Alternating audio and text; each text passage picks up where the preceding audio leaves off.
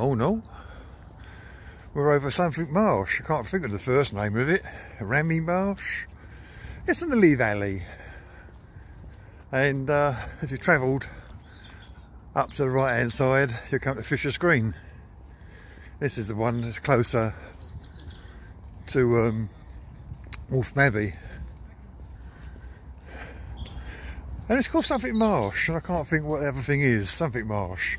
I can't keep calling it something marsh, now can I? What can we say? Nice bit of concrete there, look at that. It's like a keystone or something. So your car, your engine is good. It's very clean.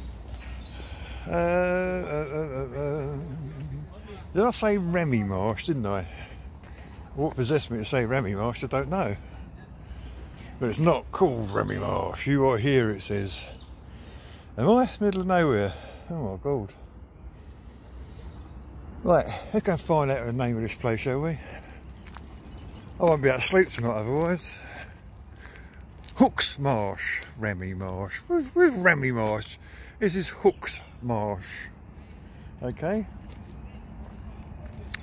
And this is a relief channel. And as you can see, it's a bit of a frosty one this morning. Well, it's not exactly frosty, but it's cold. And as always, dressed most appropriately. It's 4.5, 5 Celsius at the moment, so it's not too bad. It's not too bad. And I've not been round this way for such a long time, because basically it's a long walk. Not quite sure what they're doing over here. Obviously there's screens in it to stop people looking in.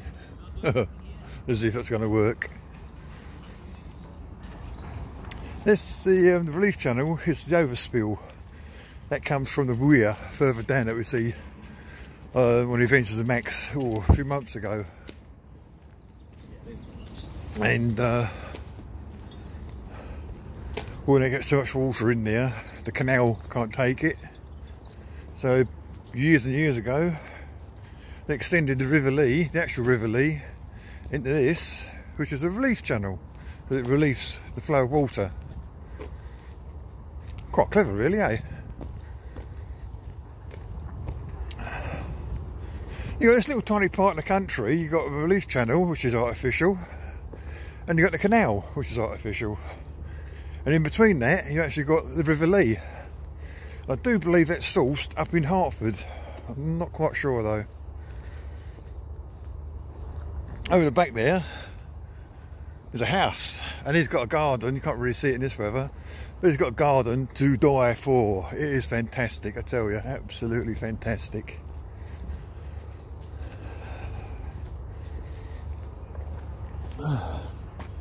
This is the bridge we went over. I don't suppose you saw the bridge, did you? No, you didn't see the bridge.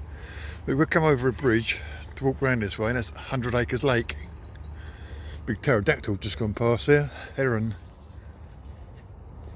What are you doing, Mr. Max? Like I say, I haven't walked around here for absolutely, positively ages. Might do this in 2 or 3 parts actually. We're coming up to the winter. We're 18th of October 2022, it's Tuesday. And it's my boy's 21st, no, 22nd, where he's getting old. 22nd birthday tomorrow on the 19th. So, it should be okay. Wish I was 22 again. God, there are more ends down there.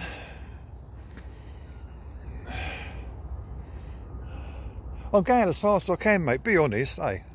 I'm not exactly jet propelled. As we go around this corner, I don't know what time it is. Yeah, it should be okay. We came up to a new hide. It was built about 3 years ago. And during the coronavirus nonsense, they had to keep it shut. So that's a shame. Weeping Willow. I don't know if you can see that bridge over there. Well, that's the bridge you'll drive over. You just about make that bridge out. That's the bridge you drive over to go to Fisher's Green. Another popular place to go fishing. Lovely weeping willows over here though. Really, really pretty looking. I really do like weeping willows. Now what's he seen? Nothing. Yeah, 6 hours on him. Thing is, he's not been here for such a long time. It's all like all sense of smell. It's all different. That's obviously broke off. There's some big trees over here. Very big trees. Sometimes I think, with my dodgy old legs, they walk in this distance, which is twice as far as I normally walk. I think, what possesses me to walk this far? I'm going to pay for this later. But then again, it's what's inside your head. If you think, oh, pain, oh no, I can't do this, can't do that. It's, you know what I mean? You got to think, it hurts, so what?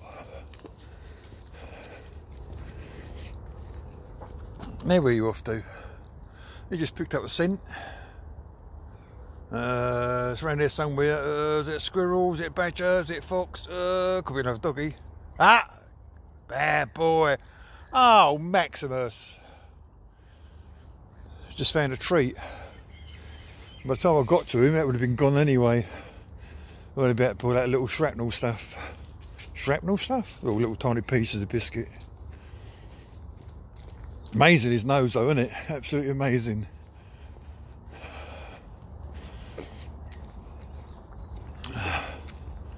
I didn't realise how far around the corner this hide was. I'm gonna find out later on, aren't I? Go, oh, my hips and my legs, oh, they're killing me. No, I don't know. There's somebody coming towards us, another little doggy. It's a spaniel.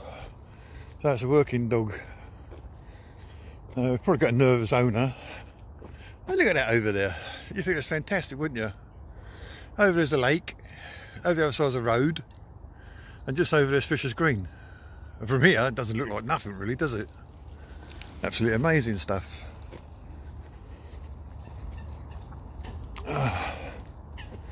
Fog's starting to lift, or mist starting to lift. It's not too bad. Maximus. Maxi, sit. Sit. And stay. Good boy, stay. He's very energetic. He wants to play. Max, you stay. Be a good boy. It's a good training thing for him. Won't do him any harm whatsoever. Stay. That's a good boy. That guy's full of energy. And let's go up. Good boy. That's a good boy. Plenty of praise. Can you see the lake just over there? I was telling you about a little while ago.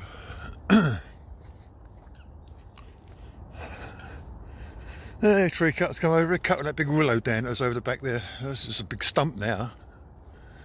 You can see these break off, don't they? The branches just snap off.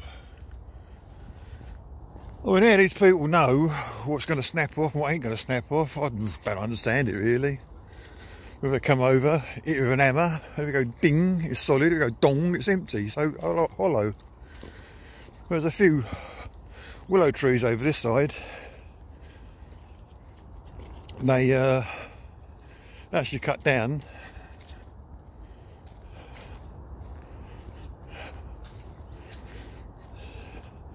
There used to be a little pit stop over here, that chair. Well, not our chair, is it? But, you know, when you walk around the corner, you think, oh, I can't wait to sit down there and look over the lake. Oh, runny nose. Nothing worse than having a runny nose, you only got one hand. Should just let it drip, really, shouldn't you? When we get to that tree, no, we're not going to get to that bench. And we'll call this part 1. I've got a good feeling about part 2 coming up.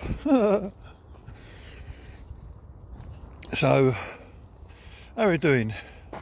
Oh, there's going to be 3 big, long, boring films and me rabbiting about nothing over the Lee Valley.